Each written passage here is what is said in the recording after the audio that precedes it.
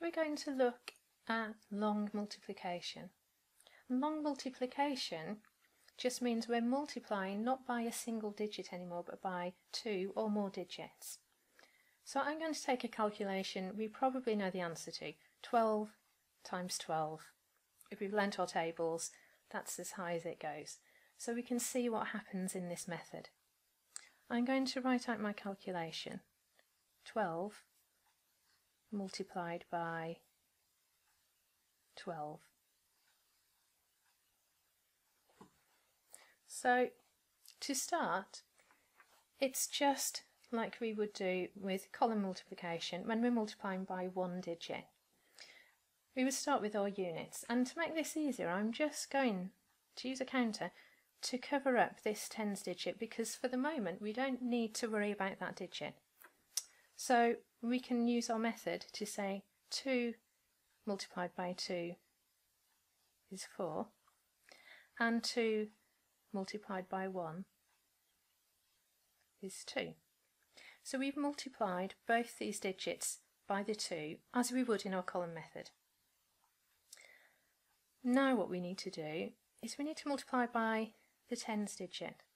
So I've finished multiplying by the units digit. I'm going to put the counter on to cover it up. We don't need to worry about that one anymore. And I'm just going to multiply again now by the tens digit, but I'm starting in the tens column, which means I need to start my answer in the tens column. So what I need to do before I do anything else is put a placeholder in the units. So the counter here is reminding me I've done the units, I need a placeholder. And now I can multiply by the tens digit. 1 multiplied by 2 is 2, and 1 multiplied by 1 is 1. And we can see that effectively what we did here is 10 multiplied by 12, and we can see that was 120. Can get rid of that counter now. Okay, so now I've got two answers. I've got the answer from multiplying the units and the answer from multiplying the tens. And all I need to do is add them together. So it's column addition. 4 add 0 is 4. 2 add 2 is 4. 1 add nothing is 1. So my answer, as we expected, is 144. Let's look at a slightly trickier calculation. 36 multiplied by 304. Now, remembering that it doesn't matter which way round we write these numbers, we're going to write the longer number first. 304. And underneath 36, and I'm going to remember to line up my tens and units just to make it easier. So I can easily see my units, tens and hundreds columns. So I'm going to use my counter again to cover up the tens because I don't need to worry about them first. And I'm going to multiply this number by my units. 6 multiplied by 4 is 24. So I'm going to write the 4, and I've got the 2 of 20 that I need to carry in here. But what I'm going to do is write it down small at the top.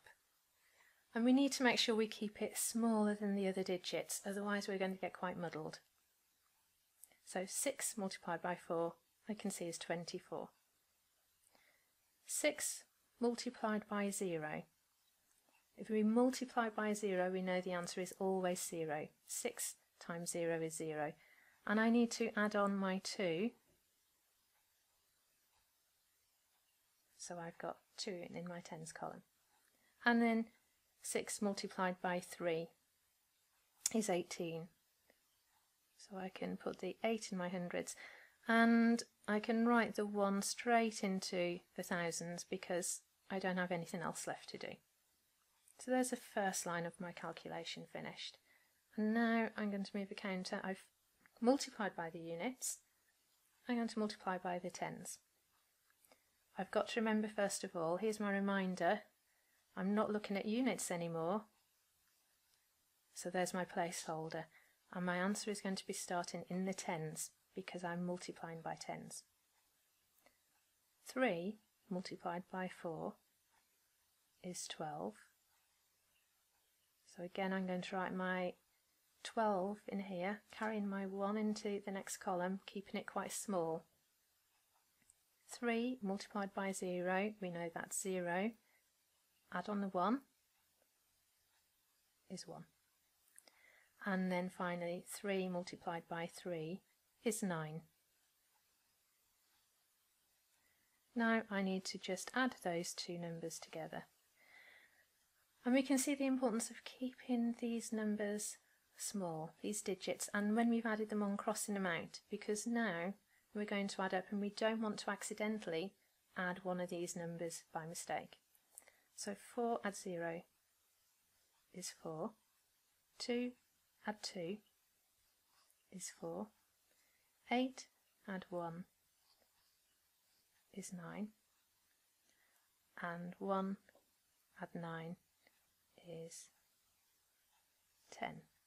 So there's my answer, 10,944.